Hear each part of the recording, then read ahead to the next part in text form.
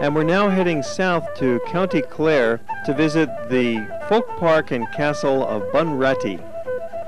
This is a reconstruction and a reassembly of a whole bunch of typical Irish country homes that have been rebuilt and clustered into the Bunratty Folk Park. It's very much like stepping back into the 19th century, into a village that never actually existed, but here it is to fill out your world of imagination and show you what life was like during the last several hundred years in Ireland. And even today in some remote parts of Ireland, you can find homes just like this. These furnishings are authentic from the 19th century and earlier.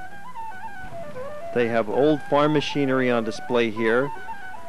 The homes have thatched roofs and whitewashed brick walls, plastered stone walls, all different styles of homey comfort and farm utility.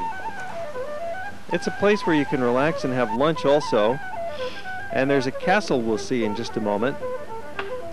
It's just like being down on the farm. They've got some of the animals out walking about loose, and you can see this antique farm reaping machinery for cutting the hay, bringing in the crops. Several homes represent the wealthier merchant class, while others are the more humble abode of the farmers and peasants who work the land. These ladies are baking goodies in the traditional way for the restaurant. Hello. How are you? Hi, could you tell me what you're doing? I do $60 million question. Sometimes I know and sometimes I don't know. But at this moment we're making apple pie. Apple pie for the tea room. We bake everything in here. It's a bit untidy at the moment. Don't fill too much of it. We bake everything in here for the tea room. Scones, breads, brown scones, fruit scones, porter cakes, gingerbread, and apple pie. And everything goes over to the tea. Ah, looks delicious. So that's it. A quick sample. We sample everything we make. We do. Especially Guinness cakes and things like that. A fine place for a spot of tea, a little pick-me-up. And the prices are quite reasonable here. You can also see the costume staff demonstrating other traditional folk activities. There's butter making and basket weaving. There's woodworking. You can have a peek into the old schoolhouse and see how these children were educated 100 years ago, 200 years ago. And there's a main street that's been recreated that runs right through the heart of the village. The reconstruction of Bunratty began about 30 years ago when Shannon Airport nearby was being expanded, and several of these traditional homes were being demolished in the process. Rather than just simply destroy them, they decided to carry them over to this safe ground and rebuild them, and it formed a nucleus around which other structures grew up. On our trips, we always try and chat with the locals, including the kids.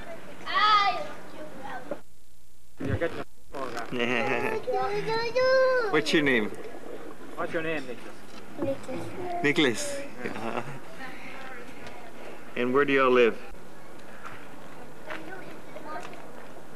Oh yes, look at Daddy. Carry it. Nicholas, the man is talking to you. What's your name? Mikey. Mikey, yeah. The shops sell sodas for the kids and, of course, Guinness for the adults. Everywhere in Ireland you'll find Guinness on tap, and these stores are functioning shops. You can purchase some takeaway goods, some tourist items and souvenirs here. You can get some items from the forge. They have weavings and lace and little typical souvenir items. And you can see how the peat is actually burned in the fireplaces of Ireland, even today. Peat is this ancient fossilized, carbonized soil that's turned to a pretty handy source of fuel. Goats get their energy out of the ground here also from this wonderful green grass. The most famous part of Bunratty is the castle, which is located right next door. This is a genuine medieval castle built in the 1460s, and it's open to the public.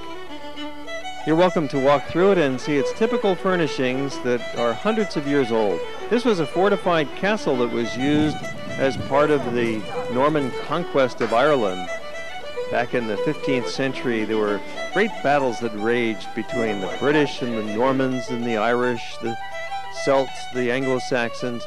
Constant warfare, so there was need for dungeons and thick walls and turrets and cannons and constant battlements back and forth. It was a turbulent history that wasn't resolved until early in this century during the War of Independence that began with the Easter Rebellion of 1916 and was finally resolved in 1919 with the foundation of the Irish Republic. Bunratty Castle has a fascinating history, built by the McNamara clan back in the 15th century as a Norman stronghold to protect them from the peasants that they were conquering at the time. And it was later taken over by the O'Brien family, thus two of the main families of Ireland, up through the early 18th century, when it was occupied by the father of William Penn, who founded Pennsylvania. In fact, the one legend holds that baby Penn was rescued from Oliver Cromwell's soldiers by being lowered out one of these turrets in a basket, and thus survived and later grew to found the state of Pennsylvania. In the evening, this great hall is filled with music and laughter and food, for this is the site of a medieval banquet, which is one of the great events when you're traveling through Ireland, particularly if you're a carnivore and you like to chomp into some of this fine meats and potatoes and swig down some Guinness and just have a grand time and be entertained by the minstrel folk singers and dancers in their authentic costumes. But if you're like us and in the neighborhood earlier in the day, don't skip past Bunratty thinking it's only got a medieval banquet, for it offers the fascinating folk village that we've seen and this truly incredible castle. Its original stone walls and staircases still intact. It's quite the experience. Ireland is filled with castles. You'll find others similar in style to Bunratty, the stone towers, many of them built during the early 15th century by the Normans. Nearby is the quaint picture postcard village of Adair. This often wins the annual ballot as the prettiest village in Ireland, and here you can see why they take great pride in their thatched roofs. Here the thatcher is busy working. You can see his raw materials spread out in the front yard. It's a dying art. There's very few people alive who can still put on a proper thatched roof, but they certainly do it for you here in Adair. And you can stop into the Tourist Information Center, which we did, and book your room for the evening, even if it's not in the nearby town. The Irish tourist bureaus will take care of you any place you're going. The town has a charming old church. It's a neo-Gothic type, typical country village church. Of course, it's Catholic. This is a Catholic country. There's very few Protestant churches in Ireland, so we know for sure this is a Catholic church, and the pointed arches tell you that it's a neo-Gothic construction. From here we're heading south to the Dingle Peninsula, which will take us most of the rest of the day driving, and we've stopped into this tourist information office. We've got our bearings now, and we have bookings at a bed and breakfast on the north coast of the Dingle Peninsula. First we'll stop in the town of Ennis for a bite of lunch. Unfortunately, we tried pizzeria, which didn't work out too well. I think you're better off sticking with some Irish food.